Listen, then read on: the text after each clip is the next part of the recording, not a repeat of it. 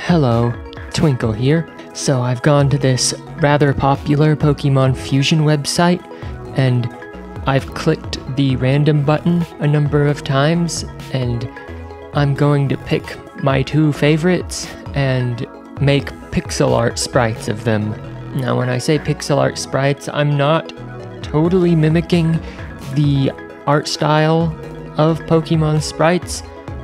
These are formulated more around fitting into my own animations, but theoretically, these could be used in a ROM hack or something. Okay, so the first fusion I'm doing is Glalie plus Deoxys. I saw a lot of potential here because they both have this kind of layered, segmented look to their bodies. And the way it's put Glalie's face over Deoxys's body, I think looks really cool, even though when I translate it to pixel art, there's no way that level of facial detail is going to transfer. Even with pixel art, I like to start my drawing process traditional style with pencil and paper. Here are some of my sketches. You can see where I got the torso and face nailed down pretty quickly, but I really had to do quite a bit of experimentation to get the hips and legs to a point that I like.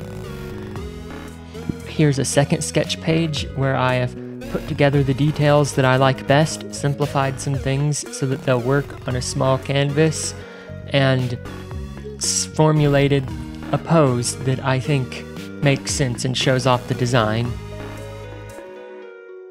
Generally speaking, I took details and sort of stylizations from Glalie and applied them over Deoxys's sort of basic body shape.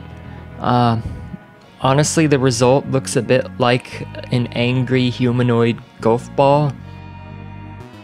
I added Glalie's horns throughout the design as a sort of reoccurring motif, and I also exaggerated some of the pre-existing points on Deoxys.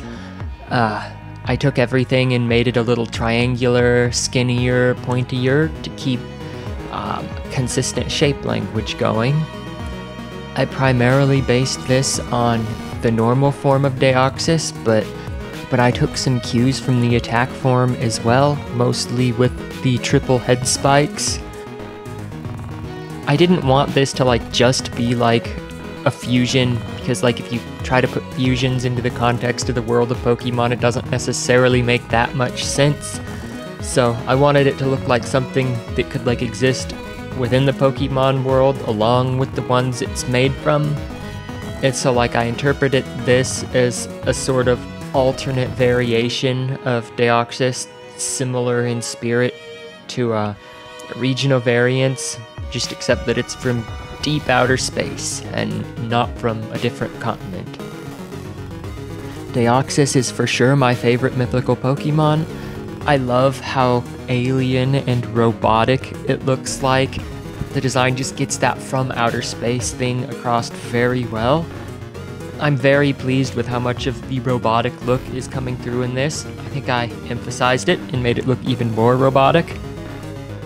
I just love the concept of a creature whose physiology is so alien and different from our own that our brains register it as being more like a machine than a living thing.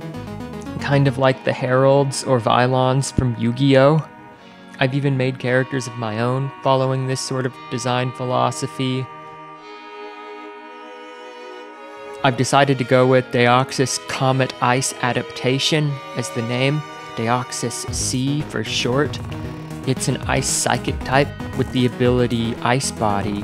Stat-wise, it's slower than base Deoxys with an emphasis on physical over special stats to emphasize how hard it is. It would still transform, theoretically, with its other forms continuing this trend. Maybe I could do another video where I design attack, defense, and speed forms for Comet Deoxys. The Pokédex entry. This variation of Deoxys is specially adapted to living in the deepest, coldest vacuums of outer space. Its body has become hard and ice-like, Anything that touches its frigid form is immediately frozen solid. The blunt spikes at the ends of its arms are used for crushing meteors and comets, from which it collects vital nutrients. The second fusion for today's video will be Duskull plus Piloswine. Definitely kind of odd looking. It's pretty much about as awkward as you would think this would be, but for some reason something about it just inexplicably works. Here is my first set of sketches for Duskull and Piloswine. I messed around with the blobby body shape quite a bit.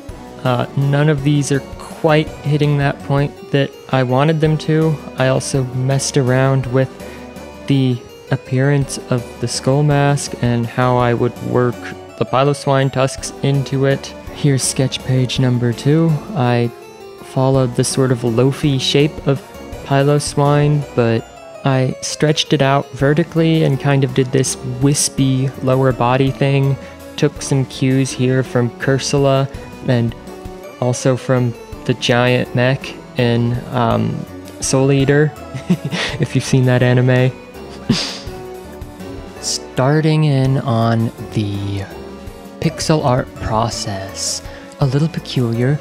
This actually ended up more complex than originally planned.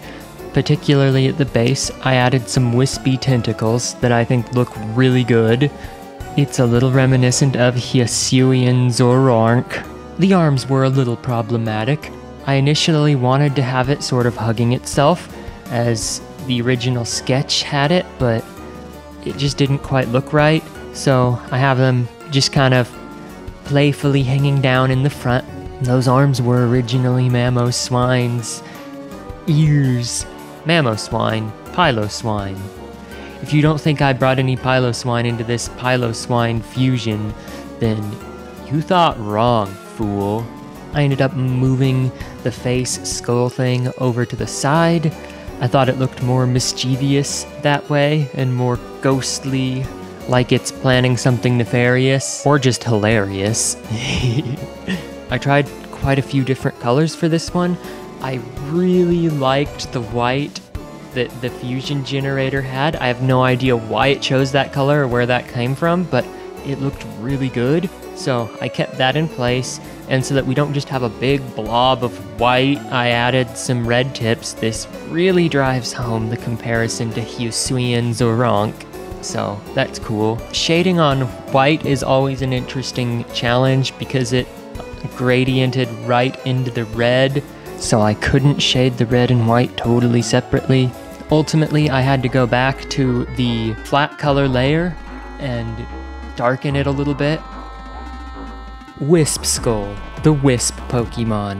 This Pokemon's smoke-like body is full of concentrated fire, which it releases through its eyes and hands as potent attacks.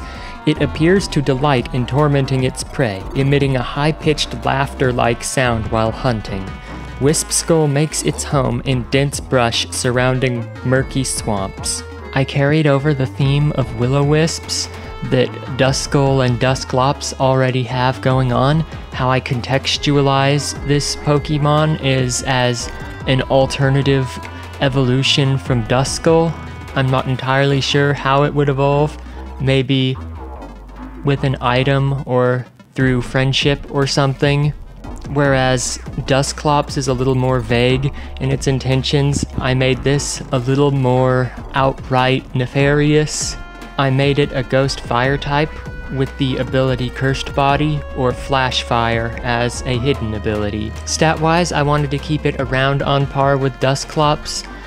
I may possibly create an evolved form for this at some point in the future to be in line with Dusknoir. For the shiny, I thought the next best looking scheme would be to just shift everything blue. So between the two of them, we now have red, white, and blue. So yeah, Murica.